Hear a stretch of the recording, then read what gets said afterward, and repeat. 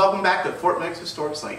I'm Dan, the Programs Manager here at Fort Meigs, and with me is John Thompson, our Historic Interpreter. And in this blockhouse number 2, this exhibit blockhouse is all set up to look the way that they would have looked like back in 1813. That's right. Now the blockhouses here at Fort Meigs were not used as barracks, so soldiers did not sleep in here. They were the guard towers of the time. So guard duty would have been performed around the clock here in the blockhouses.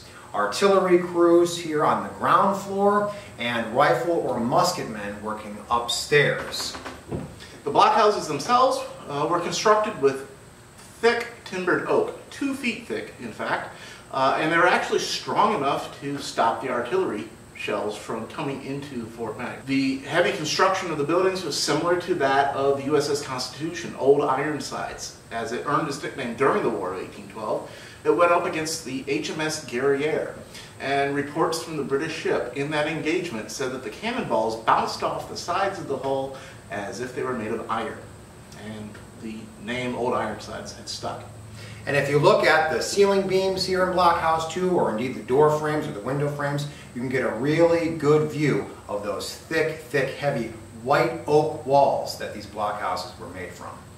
On the ground floor, a single artillery piece would have been here to defend this place, manned by approximately 12 to 15 soldiers, and it would be able to fire out of the gun ports on either side of the blockhouse.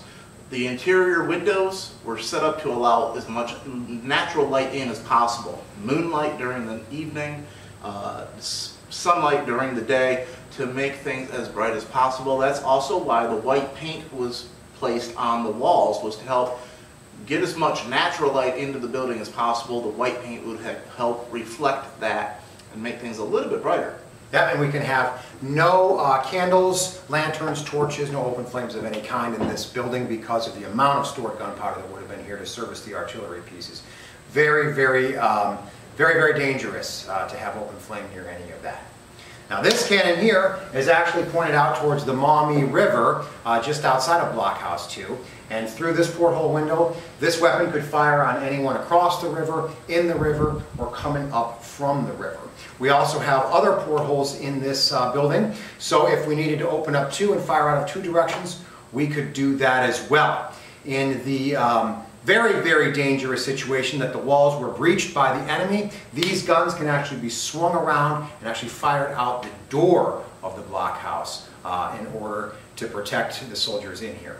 If the walls had been breached, there were standing orders here from General Harrison that all the men were to retreat to the blockhouses and to defend them to the very last man. In fact, Alexander Bourne, a colonel in the Ohio militia, said that Harrison himself came up to him and said, "You will fight until all of your men are killed, and if they are, you will draw your own sword and fight until you are killed."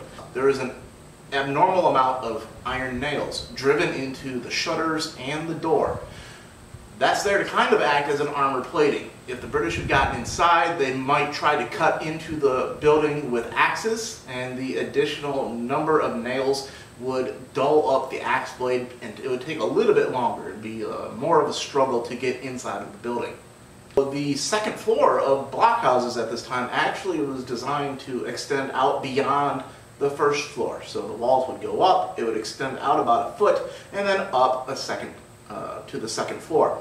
And in that overhang would be called murder holes, small little trap doors that could be lifted up, and the men on the second floor of the blockhouse could fire straight down onto any enemy up against the wall trying to set fire to the building. Now unfortunately, the blockhouses here at Fort Meigs were not reconstructed in that manner, and to be quite honest, we're not really sure why. And for the benefit of the public today, we do have a staircase leading up to the second floor. But traditionally, the soldiers would have ascended a ladder and then through a trap door to get to that second floor, where again the rifle or the musket men would be stationed to fire out of special loophole windows.